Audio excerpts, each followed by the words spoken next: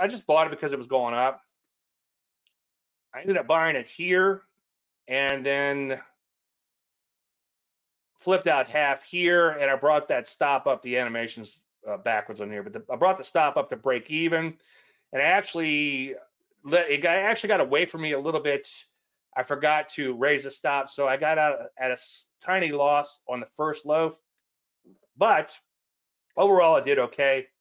And here's the trades down here, you can see, and went in with a market order when it was breaking out, and then a limit order at right here 239. So it was a 20% IPT.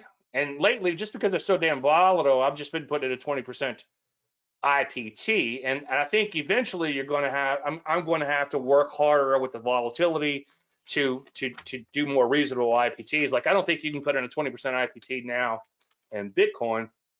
The other thing I did was, as I've been saying lately, the inner nerd in me, of course, looked into Bitcoin mining, and it's a lot of it's not as easy as it looks. And oh well, I'll get this machine, it makes $20 a day. Well, that machine's going to cost you $10,000, and that $20 a day does factor in electricity, but depends on where you live. It might only make $10 a day, and then keeping that thing running, they're high maintenance. Also, the life cycle on them is not that long. And on top of that, the technology moves so fast, you could go on eBay right now and buy brand new ASIC miners for $199. And I think that's shipped. The caveat is they're like S3 ant miners or whatever they call them, and you would lose about $7 a day or $5 a day, depending on your electricity costs, running that thing. So anyway, a lot of issues with the mining, so to speak. So what I've been toying with is there a way to kind of mine these through trading? And what I've been doing is, if I make, let's say in this case, put 1,000 in, and I'm immediately up like $200, and I'm taking half off. So I'll take $50 and stick it on the side. And that might be a little bit much based on the profit that I'm looking for. But the idea was to take off a little bit and put it aside, so to speak, to like mine these things. So $50, if you had a miner running, that might take you weeks or even a month or longer, provided that doesn't break and all that other good stuff. How do you work the orders for IPT and stop? Well, what I do, and this isn't the ideal thing, and this is another one of my issues I have to deal with, is, and I do the same thing in stocks too on the intraday trades. As soon as I put the order in, I immediately calculate what my limit is going to be, and then I kind of eyeball where my stop should be on the position. So I don't know if these are in chronological order. They might not be. So you can see I bought it. Okay, here we go. So look, I bought it at 199. Okay.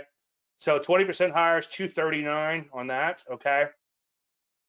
And then my stop was at 180. Now I haven't done the whole math on this, but I just figured this thing took off, it shouldn't come back to 180. And fortunately for me, it went to 239 first before it came back in.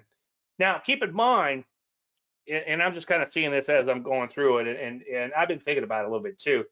The $50, I guess, is a lot if you're only taking $100 in profit. But the idea is to let the rest of the position run to free roll. And we'll take a look at my open positions in just one second. So again, I mined off $50 out of position. And what I'm doing is I'm copying those over or moving those over. And I'm either staking them, which I'll talk a little bit about in one second, or I'm just hanging on to them in another account if they can't be staked. And I think you could actually lend these out. I don't know how much you need per coin to lend out. You might be able to make a little money doing that. But anyway, so what's kind of interesting here is, and I just saw this right before I went live. So this was $50 this morning, and now it's $35. Okay. So you can see that it's deteriorating real quick. Now let me show you couple of more things. So you can see again, and these aren't too hot in here too. So these are the ones I've kind of mined, so to speak, over the last couple of weeks. Now I just did some screen captures from earlier, and you can see that on some of these, they're way more than $50. Now, there's two things that have happened. This crypto.com obviously was hot over the last few days, and I was able to go in and out at least a couple times. So that's a couple of 50s, right? And this might have a little bit older trade in there, although I think this particular account has only been open for 2 weeks. So that one's somewhat substantial. Now, here's my thinking in this, and the trader in me, and I've been noodling with this a lot. Like, what am I going to do? Am I really going to be able to sit on this? And I don't know. Like I said, this account's only been open a few weeks, and over that period of time, I mined, so to speak, about $3,000 worth of crypto. Okay. Now I have losses, believe me, and today had a drawdown, and so I do have losses. So don't make it look like, I don't want to say like put the clickbait out there like, hey, you know, this miner was free and I made $3,000. It's a little more complex than that. And when this was only a few $100s or $1,000, I was thinking, yeah, let's just let it go forever. But now that it's $2,000-$3,000, or once it got to about $2,000 or so, did us begin to think this is really accumulating. But my thinking is, if this bull market continues, okay, and something really takes off, then I'm going to have a piece, albeit a somewhat small piece. But let's say this Elon, I've got 81 million coins. I know. It makes you sound like you're somebody special. I had 1 billion of them, I think, a while back. Or was it Sheba had 1 billion in? I forget. But, you know, I'm not bragging. It's no big deal. Anyway, my thinking is maybe by mining these off, I could sit on them and see what happens. Now, something that's interesting is on some of these, you can actually stake them. And I don't fully understand how staking works, but basically you tie up your crypto and you let other people use it, so to speak, for proof of stake. And if you Google that, you'll know a lot more about it than me.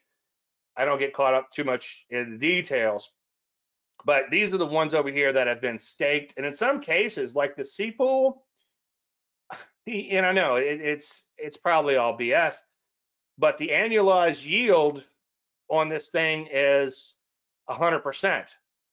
So if you're willing to tie up your crypto now, what if it goes down 50%?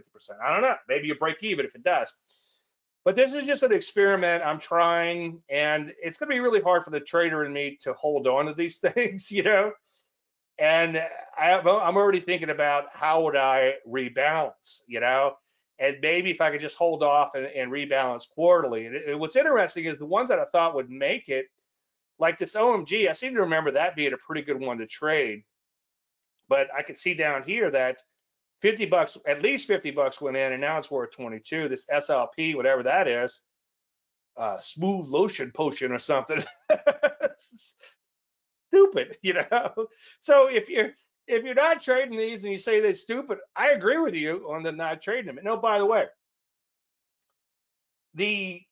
if you're not trading because you don't trust the exchanges, then yeah, I agree with you on that. I trust these exchanges about as far as I can throw them. And like I said last week, a week before, if you're new to this, not that, you know, please don't take my advice as a financial advice. Talk to your financial advisor who's going to tell you not to do this, right? But if you want my opinion, I think something like Coinbase, which is publicly traded, would probably be under more scrutiny than a foreign exchange like the one I used here.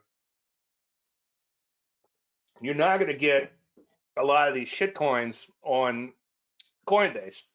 And in some cases, maybe that's a good thing, you know, because I mean, look at this one here. I mean, I guess I got lucky, but it's worth half of what I put in here. Anyway, so that's the mining, so to speak, that I've been doing a little bit outside of trading, but I thought it'd be kind of fun to stay in my wheelhouse, which is trading, and then generate some of these cryptocurrencies and kind of mine them, so to speak, as opposed to setting up a crypto mining farm.